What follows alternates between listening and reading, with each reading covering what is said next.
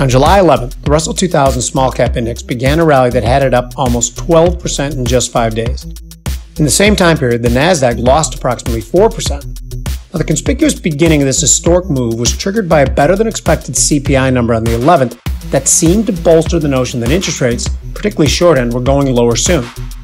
For some perspective, the small caps in the Russell are up to 3 times more likely to use floating debt for financing than their larger cap counterparts, which makes them extremely rate sensitive. But that's only half the story. Market positioning may have been a big factor in pushing this outsized move. For the last 18 months, it's been believed that a common trade was to short the Russell and buy the Nasdaq, particularly stocks associated with AI within the Nasdaq. The trade worked well as the Russell suffered from the headwinds of higher rates and higher inflation, and the Nasdaq benefited from the tailwind of evolving technology.